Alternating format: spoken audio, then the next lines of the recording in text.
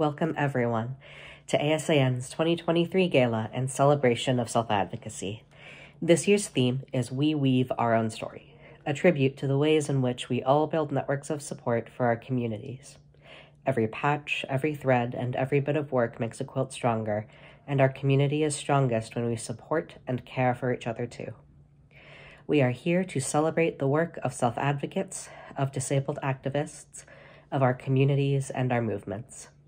We continue to gather virtually to keep each other safe in what many consider a post-COVID world, and we're grateful that it means we can gather with even more of our community. This evening, we are gathered to honor, celebrate, and uplift one another and honor the hard work done over the last year, and for many of our awardees, much longer than that. Thank you for joining us. I want to thank all of our sponsors this year. Our gold sponsors, ICDL and Verizon, and our silver and bronze sponsors, who you can see on the screen now, as well as all of the other sponsors you can find listed in this year's program. Your generous support truly makes a difference for ASAN. This year's theme, We Weave Our Own Story, reflects the interwovenness of our community and the work we do. We have fought alongside our grassroots this year against inaccessible healthcare that does not value people with disabilities, unfair pay, the lifting of vital protections around COVID-19, and so much more. But together, we have also made progress in research, in the fight for accessible healthcare, and in community living. We'd encourage everyone to check out our 2023 annual report, which is available on our website right now, to learn more about the work we've been up to this last year. You can also follow along with our Gala events and share your own experiences and thoughts for our celebration with the hashtag ASANGala on social media. It's now my pleasure to introduce ASAN's Executive Director, Julia Bascom. Hello and welcome everyone. I'm Julia Bascom and I'm the outgoing Executive Director here at ASAN. Thank you all so much for joining me today as we celebrate self-advocacy and reflect on what our community needs in these turbulent times. This is our 4th year of holding our annual gala virtually, and I'm so grateful for everyone who continues to show up and help us celebrate safely. Before we get started, I want to thank a few people. Thank you to the ASAN staff, without whom ASAN simply would not exist. Thank you to our sponsors for their continued support and for helping us prioritize safety and collective access as the pandemic continues to unfold.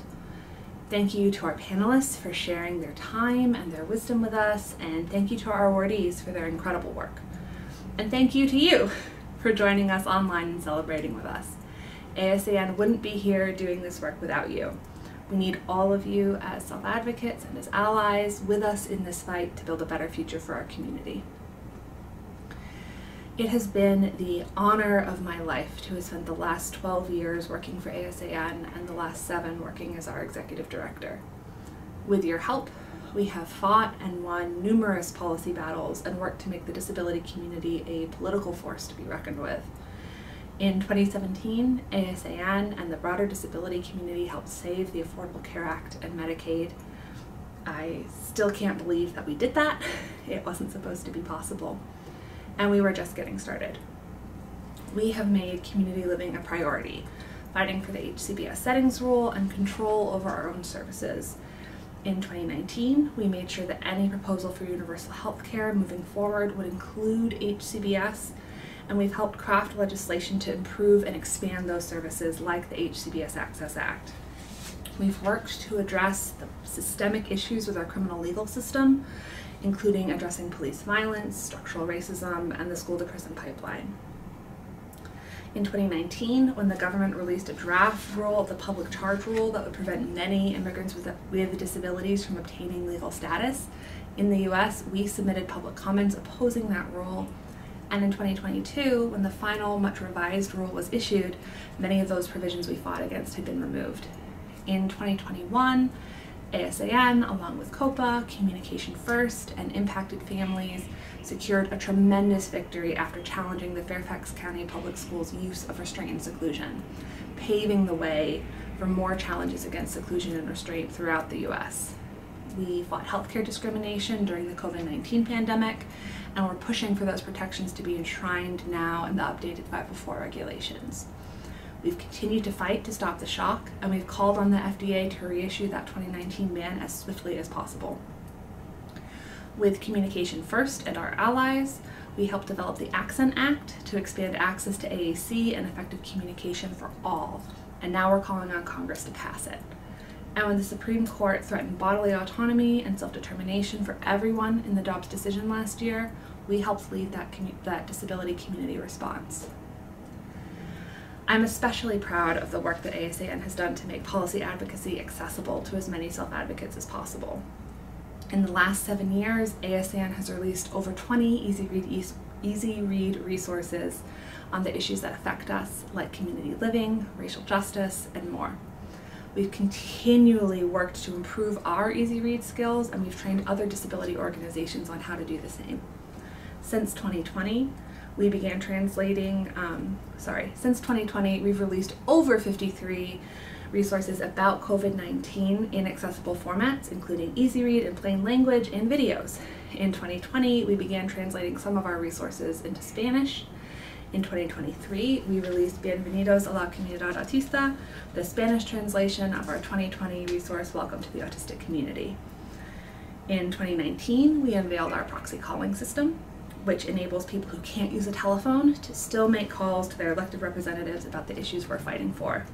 And in the last 7 years, ASAN has trained 124 advocates through our Autism Campus Inclusion, or ECI, Summer Leadership Academy. And that's 206 total since the first training in 2012, which I remember well. For the last 7 years, and since ASAN was founded, we have fought to make the phrase "all means all" a reality. We fought to include all our community members, including those with the most significant support needs, in the policies and the programs that matter to our community. We have countered constant attempts to bring back functioning labels, institutions, sheltered workshops, and disability segregation. We've provided guidance on what ethical autism therapies look like and what genetic research should and should not be done about autism.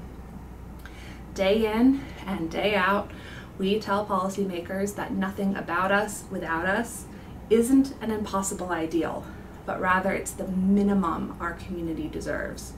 And we tell them that disability rights, neurodiversity, and autism acceptance are for all autistic people. And we still have a long way to go. But when the White House Domestic Policy Council held 2 roundtable discussions on autism policy last year for Autism Acceptance Month, for the first time ever, the majority of the non-government attendees were self-advocates.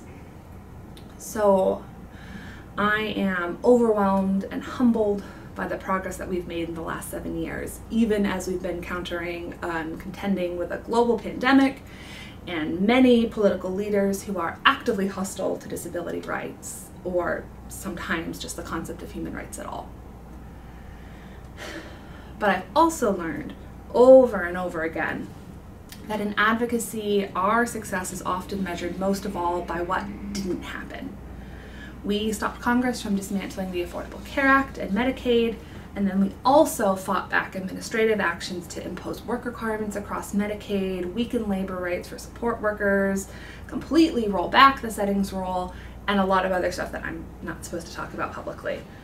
We've countered numerous attacks on the ADA from Congress and the Supreme Court, and we've successfully challenged pandemic triage guidelines in different states that instructed doctors not to save people with disabilities. Over and over again, we've fought to get bad policy that would harm people with disabilities out of gun safety legislation.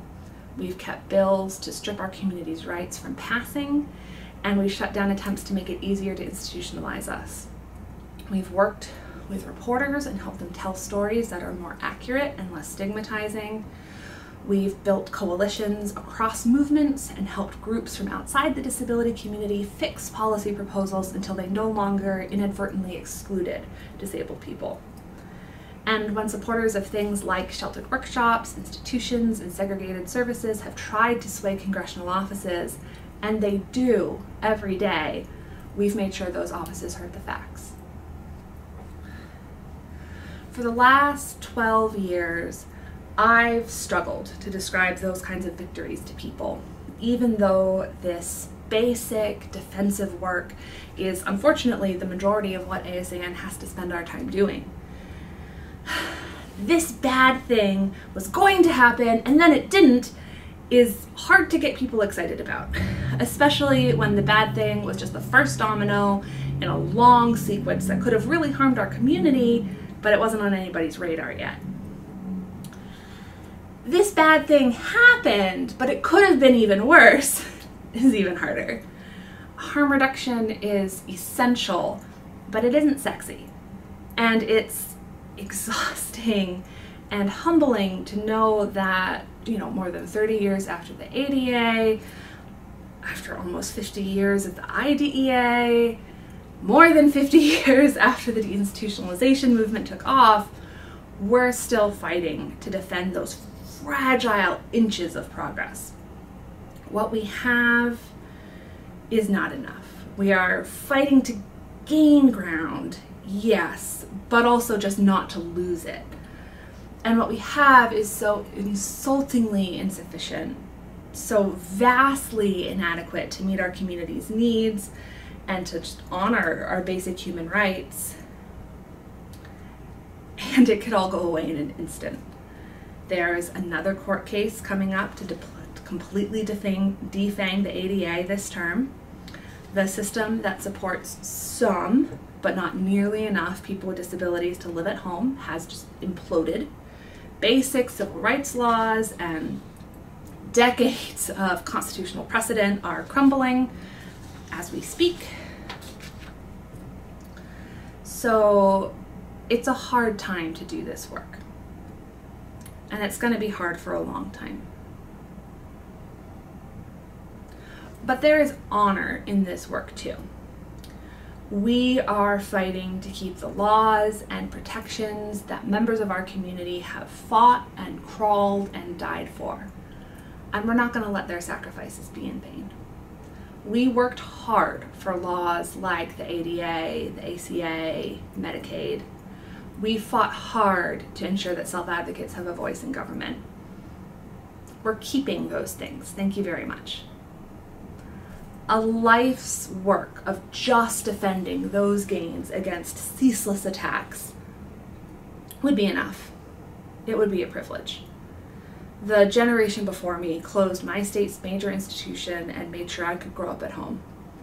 I want to push our freedom further, but if I'm going to be forced to spend my time fighting just to make sure that the next generation can grow up at home too, I'll fight that fight. What an honor.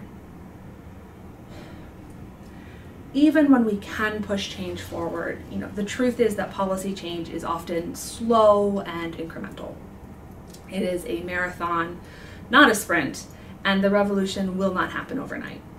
Change happens in small steps that are always inadequate and never enough. Landmark laws like the ADA and the Affordable Care Act take years, often decades, to pass, and then they still leave critical issues unaddressed. There's always more work to be done. And we can do better, we must do better, and we can never let ourselves be content until everybody is free. But that doesn't mean that those small steps aren't worth fighting for. The current waiver system we rely on, I think, is a good example. This supports folks to live in the community. It is flawed, it is inadequate, it's badly under-resourced. Millions of us go without what we need. We desperately need to advocate for universal access to robust, self-directed support. But that doesn't make the waiver system worthless. To the millions of people who are relying on it today to stay out of institutions, it means a great deal. And that matters too. What I'm trying to say is whether the fight is a glorious struggle for liberation or the long, slow slog of harm reduction and basic defense, we have to show up. Nothing is ever given to us. We have to fight for every inch of progress, every policy win, every little change. Even when we don't win. Even when the best we can say is that nothing happened. even when it feels like we are stuck in place. But we have to show up. Our community is worth it. We are worth it.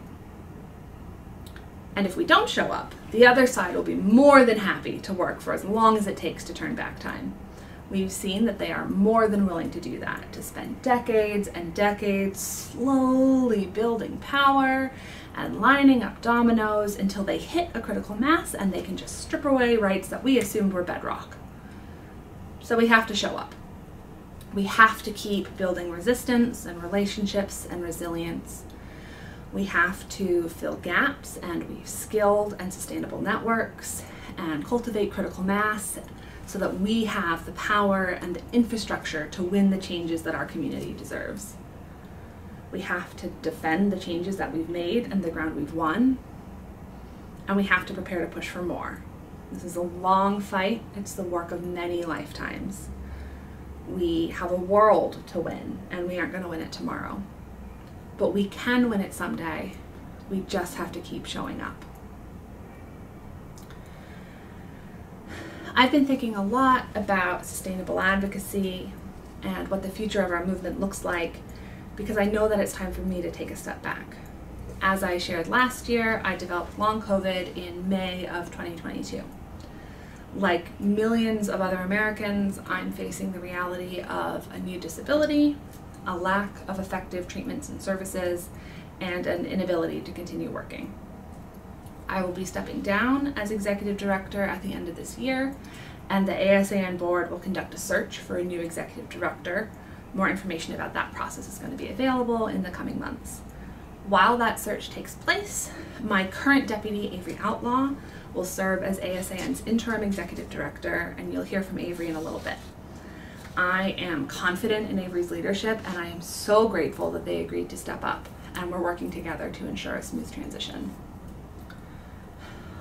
I want to reiterate what I said last year. This did not have to happen.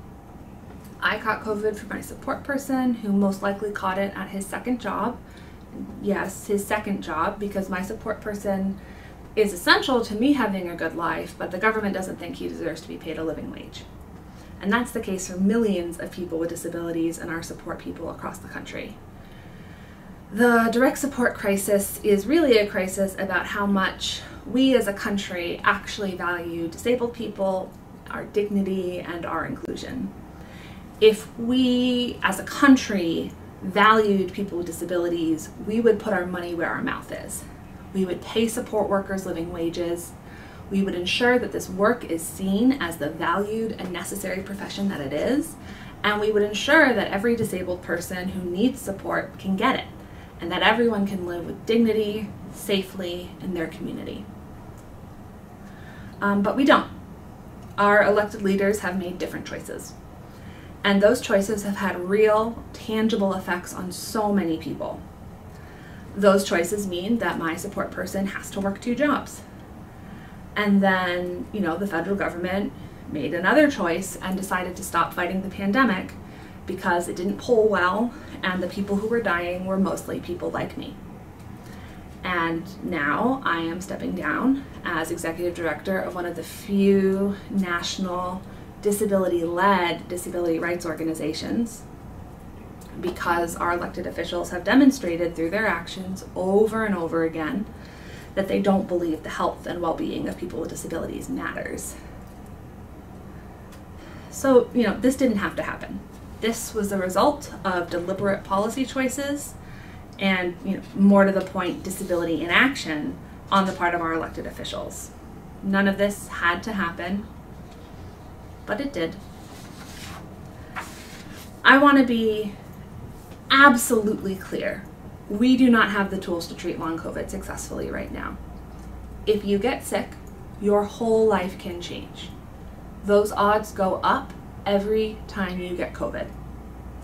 And when you get sick, there is not going to be a safety net to catch you. You should know that if you have to stop working like I do, it will likely take you years to get on Social Security, and you'll be very lucky to get it at all. Even if you're lucky enough to get benefits, you will be forced to live in poverty.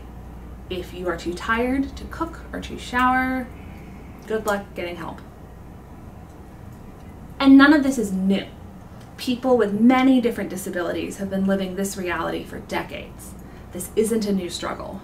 We desperately need significantly more research focused on medical treatment for long COVID and similar conditions.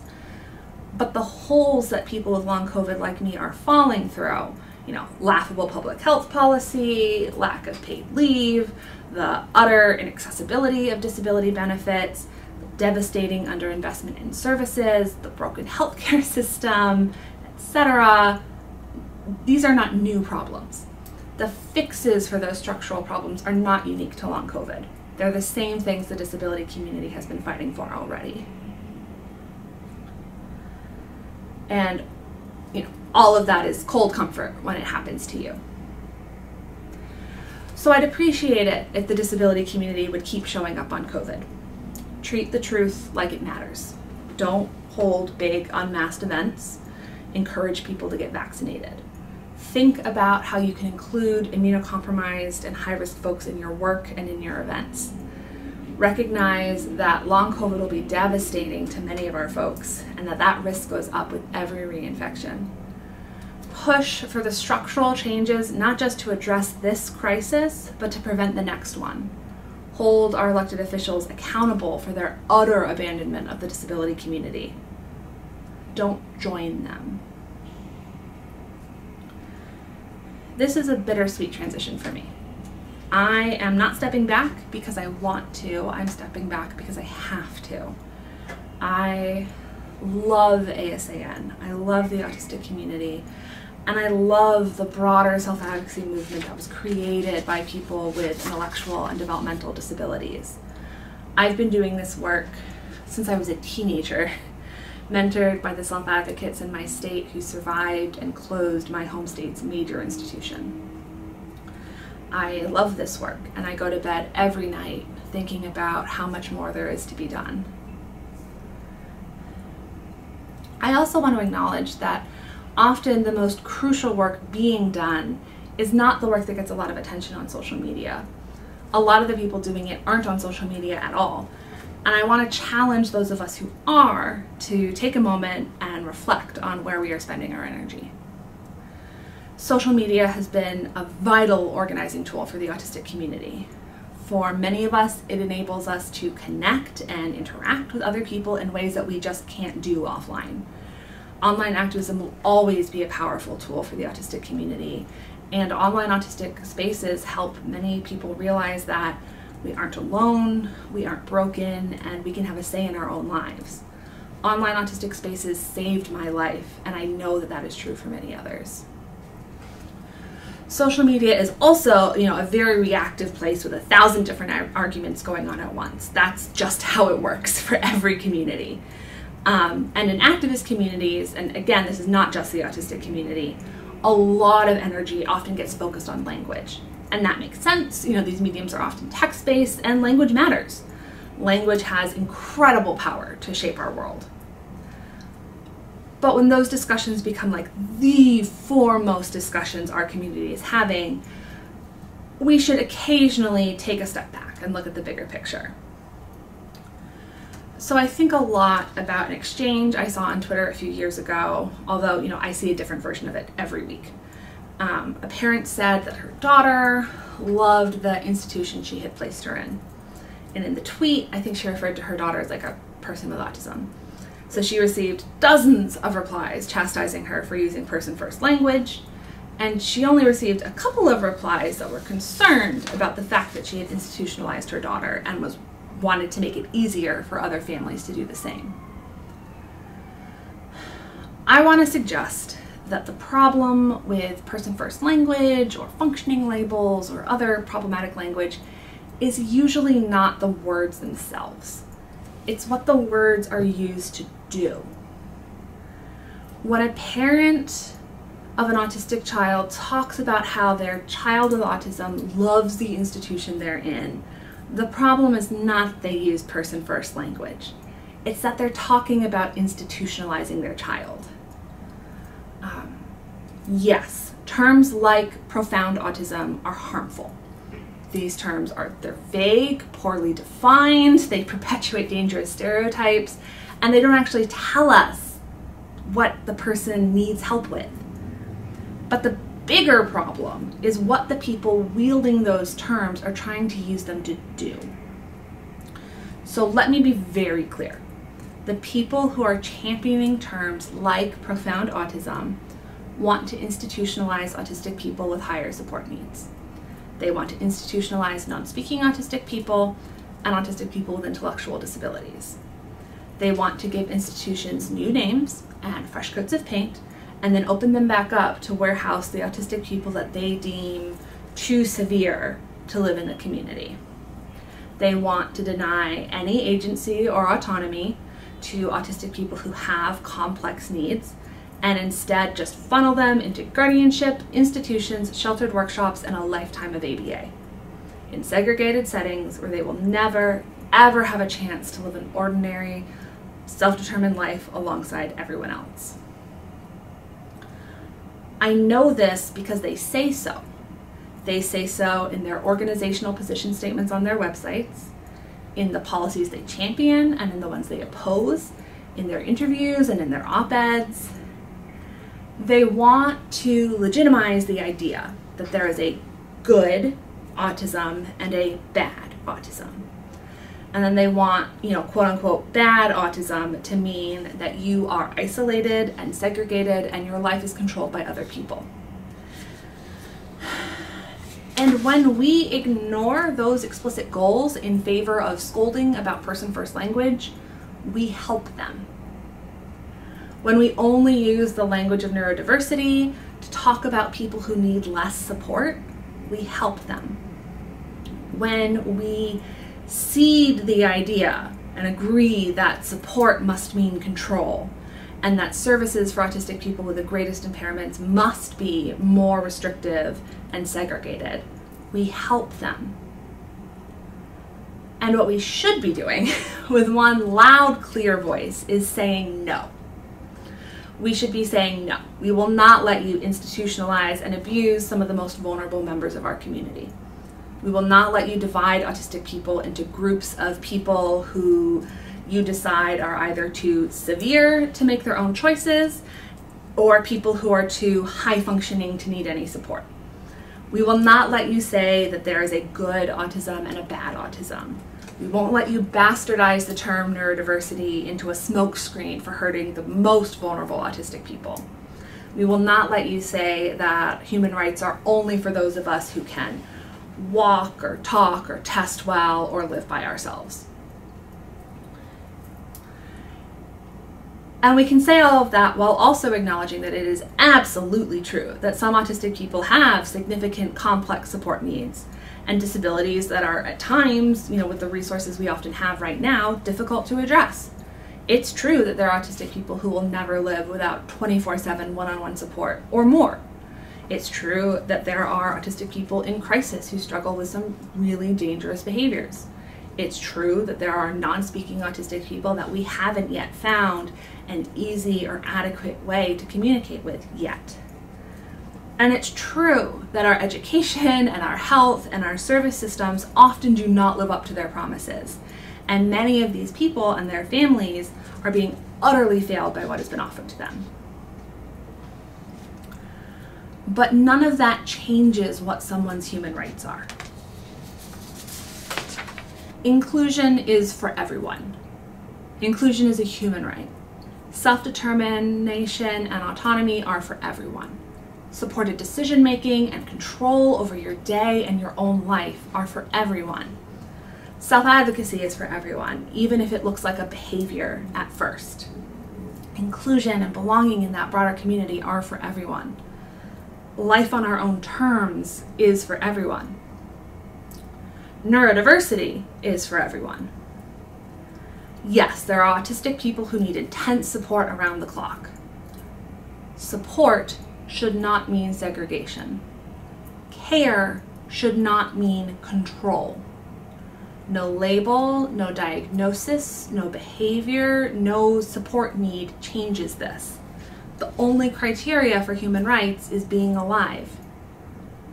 And stuff like this is the reason the first self-advocacy groups were called People First.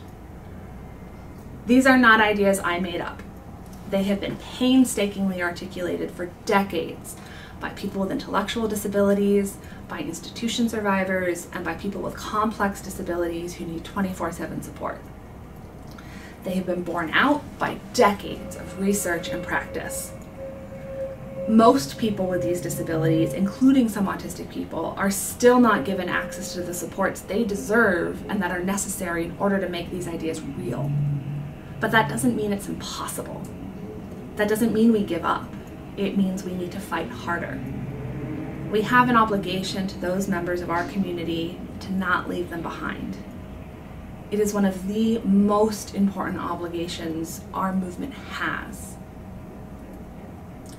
So I want to challenge us to reflect on where we're putting our energy. I want to challenge us to draw closer to the core of our movement. And if you haven't already, I want to challenge you to build real relationships with self-advocates with intellectual disabilities. They're not always online, and they don't always use the same jargon that you might be familiar with. But they exist, and they are doing powerful work. They have been for a long time. So go to a People First meeting, or a meeting of your local SABE chapter, or another meeting or gathering for people with intellectual disabilities in your area. Listen to what they have to say. Be in community with the people there. Build relationships. Learn from the people without whom there wouldn't be a self-advocacy movement at all.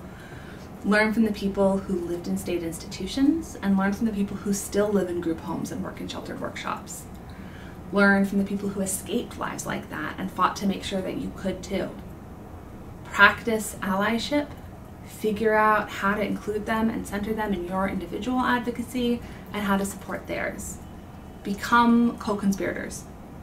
You will be better off for it, and so will our movement. And the future of our movement is strong. I want us to be stronger. We are in a turbulent, changing, challenging time like everybody else. But I know that we can navigate these rocky waters, and I know that we can stay true to our North Star. Already, I take great comfort and joy in the fact that our movement is tangibly stronger than it was when I was a teenager. As executive director, I have met countless self-advocates doing incredible work to build a better world for our community, training healthcare providers, fighting to end some minimum wage in their state, supporting AAC users, creating resources for families, defending gender-affirming care for trans autistic people, protesting restraint and seclusion, creating local peer support networks and mutual aid, running for office, leading transformative research, preserving our history, cultivating autistic culture, building deep partnerships across movements, and so much more. I know our community will keep showing up for the next generation of autistic kids. And I know that ASAN will keep doing everything we can to equip our community with the tools that we need for systemic advocacy and powerful change. Over the past year, as I've navigated medical leave, ASAN's incredible staff have kept us running. We fought back against attacks on trans autistic people. We've released several new resources and started drafting even more. We've trained people who use community living services on their rights. We've continued the fight to stop the shock. We've weighed in on critical regulations and federal policy developments, and we held a major symposium with autistic people, researchers, and autistic researchers to discuss a research agenda that reflects our community's actual needs. I am confident that ASAN will continue to thrive in my absence because we've already shown that we can. There has also been so much discussion of our political leaders and disability this year. All of it bad.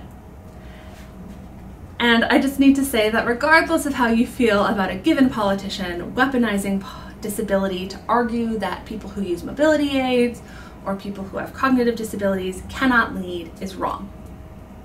It is possible to condemn a politician's actions or inactions without relying on ableism. It really is. And yet here we are. So I want to be clear that disability and leadership are not incompatible, and that just as elected officials often have dozens of staffers buzzing around them, making sure that they're wearing the right blazer and they're on schedule and they've been briefed for their next meeting. So too do many self-advocates rely on elaborate scaffoldings of support you might not see in order to do their advocacy. I want young self-advocates to know that it is possible to be disabled and to still do this work. It's possible to be disabled, to need help, and even to need a lot more help than me, and to still be a leader. It takes a lot of work, yes, and a lot of time to get good at it, but it is possible. I've done this. I don't have a college degree or any formal education in policy. That has been an asset. I have learned so much more from working with other self-advocates and people who are in the trenches doing this work than I ever could have on a campus. So I want to make it really clear, the qualifications for doing this work don't have to do with letters after your name or certificates and diplomas on your wall. The qualifications for doing this work are showing up, being ready to learn from others, doing your best, and learning how to mess up. Because you will mess up, we all will, but you try again, and you learn, and you do better. As Laura Hershey famously said, you get proud by practicing. And finally, I want to see self-advocates who have more significant and obvious support needs than I do in positions of leadership like this. People like Jordan Zimmerman, Samuel Habib, and Hari Srinivasan are paving the way, and they're following the tracks laid by Bob Williams, Mel Baggs, and Lois Curtis. I want to see self-advocates who rely on AAC, who need information in plain language, who have support people with them at work, and who are obviously significantly disabled lead the way. I want to see them in real leadership roles with the support they need to thrive, to be taken seriously, and to make real change. Because if we only ever focus on promoting self-advocates who are more comfortable for non-disabled people to be around, we're never going to make real change. So I want to challenge my colleagues without disabilities too. It will take tackling structural and attitudinal barriers head on to make sure that people with the most significant disabilities are leaders too. It's up to you. It will require doing things differently, taking more time, and breathing through discomfort. You're going to need to examine assumptions you didn't even know you had about what a leader is and how they look and move and sound. You'll need to change conversational norms in the way you run meetings. You'll need to build more space into schedules.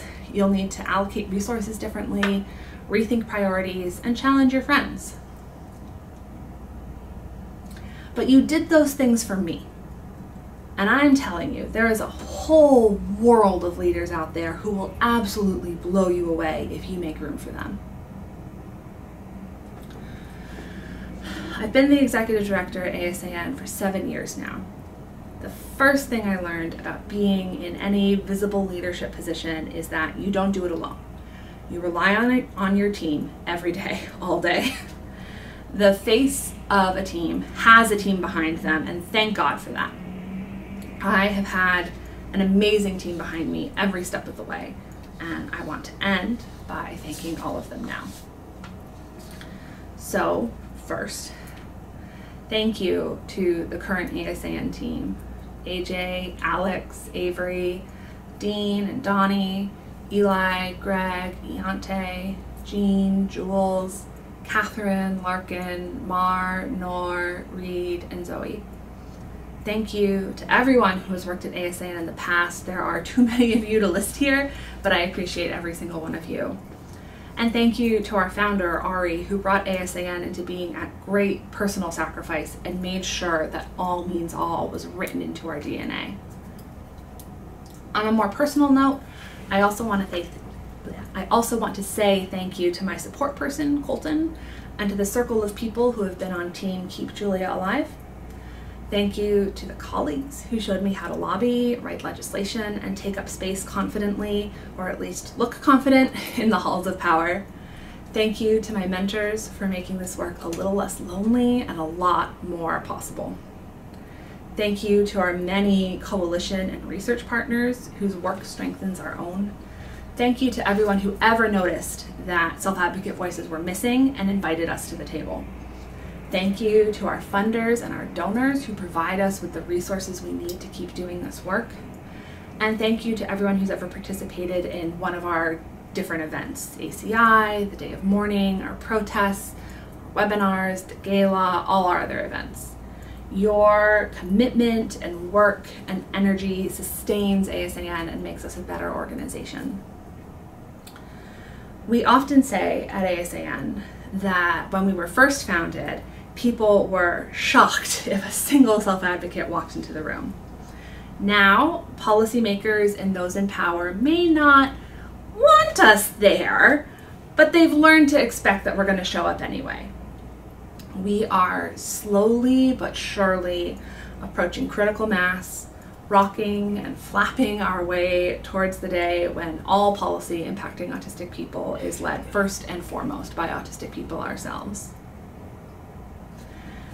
This work is so much bigger than any one person. It has been an honor to be a small part of this movement. I cannot wait to see what our community does next. Thank you all. It has been so wonderful to work with you and for you. I'll see you around. We will now start our 2023 Gala Awards ceremony. This year, we have more awardees than ever before. We used to have just one award for self-advocacy, one award for nonfiction, and one award for an outstanding ally. This year, we have 9 awardees in 6 different categories. We'll be starting with the Nothing About Us Without Us award. This award is given to autistic self-advocates whose work fights to make sure that our community's voices are being heard everywhere, that decisions impacting our lives are being made. We have 3 awardees in this category this year. We're happy to give one of our Nothing About Us Without Us awards to Joyner Emmerich for their continuous work towards equitable education for students, particularly disabled students and students of color, and an educational system that does not value or make space for them. We are thrilled to give this award to them. We're proud to give the next Nothing About Us Without Us award to Monique Botha for their continued work around the state of autism research and researchers. In addition to their research on the dehumanization, objectification, and stigmatization of autistic people in autism research, Monique also spoke at ASAN and the Policy and Analytics Center's Autism Research for Us Symposium in September. We are honored to give them this award. And last but not least, we are incredibly grateful to give our final Nothing About Us Without Us award to Noreen Hunani, RD, for her work around nutrition and disordered eating for neurodivergent people and your neurodivergent affirming education for dietitians and professionals. Her work, both personally and through the founding of RDs for Neurodiversity, fills a huge gap in the need for trauma-informed, neurodiversity-affirming nutrition and healthcare. It is incredibly meaningful to have autistic people who are changing the cultural norms and scripts we have around people dealing with eating disorders and advocating for changes to make it more possible for neurodivergent people to exist as both providers and patients. We are honored to present you with this award. Next up is our Creating Community Together Award. This award recognizes autistic people who are working to grow and strengthen communities in various ways. We're excited to give the first of 2 Creating Community Together awards this year to Project Let's in recognition of their continued work to build peer support collectives and community-based care. Next, we're happy to award our second Creating Community Together award to the European Council of Autistic People for its continued work for autistic people, and in particular their work this year to create the Global Autistic Task Force on Autism Research, or GATFAR. GATFAR was formed as a reaction to the publication of the Lancet Commission on the Future of Care in Clinical Research in Autism. As a response to the Lancet Commission paper, GATFAR members authored an open letter and an article. GATFAR includes members in parts of North America, South America, Europe, Asia, Australia, and Oceania, and provides a model to inspire future research to amplify autistic voices and give us meaningful roles in discourse on autism research. Thank you, UCAP. We're excited to announce this year's Mel Baggs Down in the Valley Award. In loving memory of Mel Baggs, this award is given to people that we feel are doing work that honors Mel's legacy and the advocacies he did for autistic people. The name of the award comes from one of Mel's writings called Up in the Clouds and Down in the Valley, My Richness and Yours, which includes the line, "They have lived on a mountain so long, they've forgotten the valley I come from even exists." This year, the Mel Baggs Down in the Valley Award goes to Ira Idle for their work to create the Autistic Archive, a project to document 30 years of our community's history. According to Ira, they created the archive in response to a need for better preservation of information related to the autistic community and neurodiversity movement's history. Thank you for your work, Ira, and we're excited to present this award.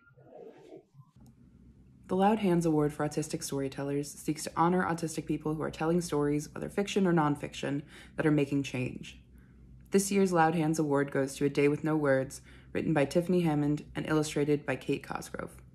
A Day with No Words is an incredible piece of work, and it's always exciting to see more representation for non-speaking autistic people that feels authentic rather than dehumanizing. Thank you for your remarkable work.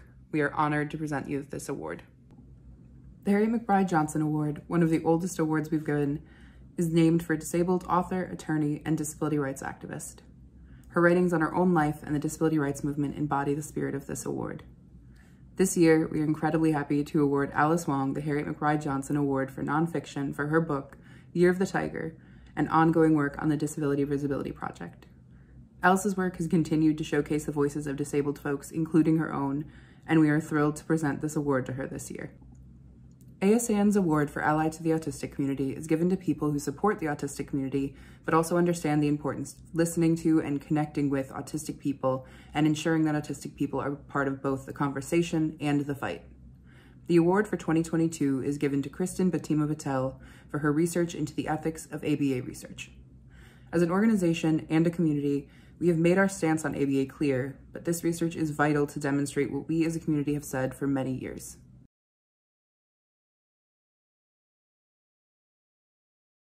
Hello everyone, I'm Avery Outlaw and I'll be the Interim Executive Director here at ASAN. Thanks to all of you for joining us for this year's Gala. I want to start with another round of congratulations to all of our awardees from this year. We are giving more awards this year than ever before, again, which is truly a testament to the hard work and dedication of our awardees and our community. Autistic people are making ourselves heard in school boards, in research, and in so many other fields. We're building our own communities, we're recording our history, and we're building on the work that so many activists have done to improve the lives of autistic people across the world, to ensure that there truly is nothing about us without us. While the Gala is a time for celebration, it's also our last Gala with Julia as Executive Director. I think I speak for all the staff when I say, thank you, Julia. I want to emphasize from the bottom of my heart how grateful we are here at ASAN to have had your leadership.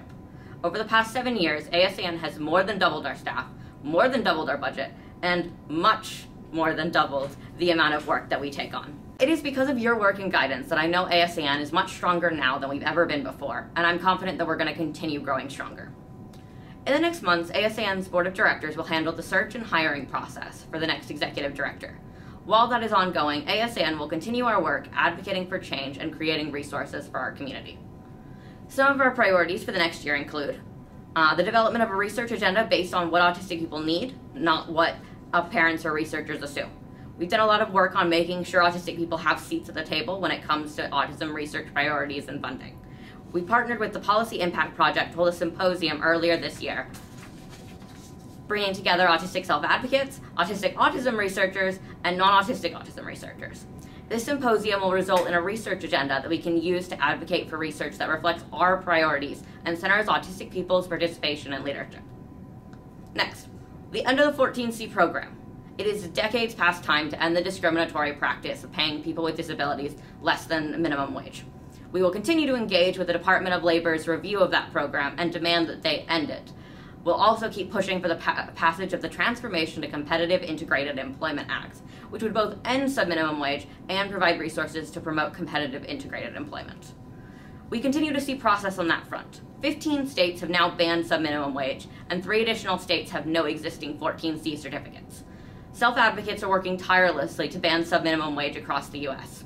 The number of people being paid less than minimum wage has dropped dramatically, from 300,000 in 2010 to the current numbers of around 45,000. While we are heartened to see that decrease, it is not enough.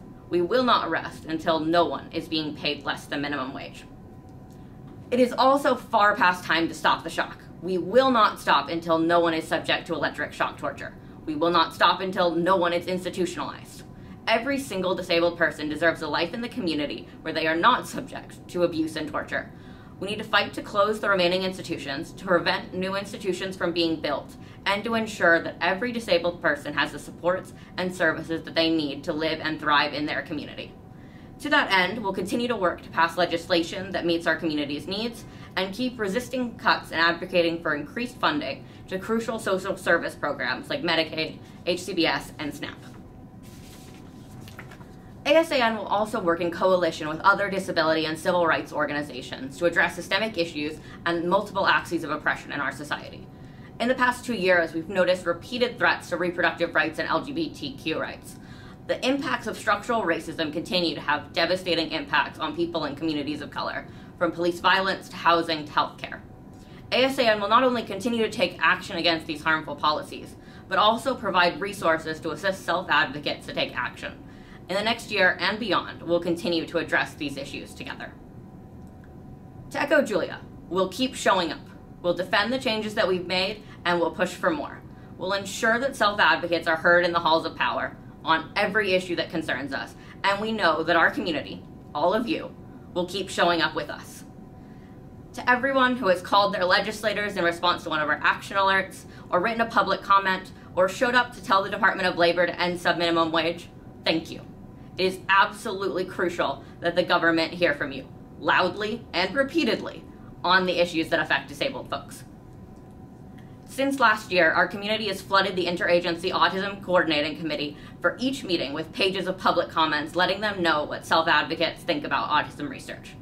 We've successfully rebuffed efforts to drastically cut funding to programs that provide necessary services to members of our community. Just this week, we commented on updated 504 regulations that provide critical anti-discrimination protections for people with disabilities in healthcare settings. ASAN will continue to develop resources to help everyone advocate. In the coming year, we only have bigger and greater ideas to make sure our community has the tools and information to make our voices heard. That means plain language webinars on policy issues, easy read resources on running a self-advocacy group, information on voting accessibility to help ensure people with disabilities can vote, and much more.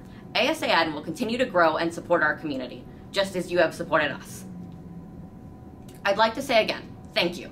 Thank you to our organizational partners and allies. Thank you to our community. Thank you to Julia. Thank you to ASAN staff, all of whom have taken on additional responsibilities throughout this transition. I want to now pass the proverbial mic to our staff to hear about just a few of the incredible things they've worked on throughout the year and the progress they're looking to make in the year to come. Thank you. Hi, I'm Johnny Dunham, and I'm ASAN's Inclusive Publications and Research Coordinator. My favorite project we worked on this year is our 2 new resources for the Proud and Supported project. This year, ASAN created 2 sets of easy read and plain language resources for Proud and Supported.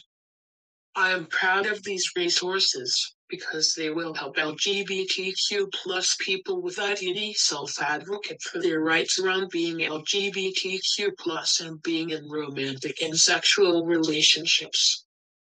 Thank you. Hi there, my name is Noor Pervez. I am the Community Engagement Manager over at ASAN. I am excited about our continued work on LGBTQ+ issues and the ways that they intersect with the disability community. Disability rights and trans rights very much intersect, and there are LGBTQ+ disabled people everywhere that deserve our rights and our protection. Hi all, I'm Alex Grandstaff, ASAN's Program Manager, and this year I was really happy to co-facilitate our HCBS settings rule training with our Inclusive Publications and Research Coordinator, Donnie. It was really great to be able to help people know exactly what the HCBS settings rule means for folks, and so they'll be able to help make sure folks in their communities know their rights. In the upcoming year, I'm looking forward to us continuing to produce new resources that are accessible to more people. As we add more types of yarn, the stories we weave together can become as diverse and as beautiful as our communities. Hi, my name is Jules Good. I use they, them pronouns, and I am the programs coordinator at the Autistic Self-Advocacy Network as of this October. This upcoming year, I'm really excited to work on growing and deepening our grassroots advocacy efforts so that we can weave together all of the amazing work that self-advocates are doing across the country. My name is Reed Kaplan, and I'm the Accessible Policy Coordinator at ASAN. One thing I'm proud of at ASAN this year is the trainings we gave on writing in plain language and easy read. Writing for cognitive accessibility, meaning in ways that people can easily understand, is one way to find common threads between all of us. I hope you'll look forward to our plain language and easy read resources and trainings next year. Hi, I'm Dean Strauss, and I'm ASAN's Communications Manager. One of my favorite things this year was our Autism Campus Inclusion Leadership Academy. ACI helps autistic students learn how to make their colleges better for disabled folks and really develop their advocacy skills. Part of advocating for our rights and our futures is making sure that the next generation of advocates have the skills and resources they need, and I'm so glad that ACI can be a part of that. I'm so excited for next ACI in 2024 and to meet our next cohort.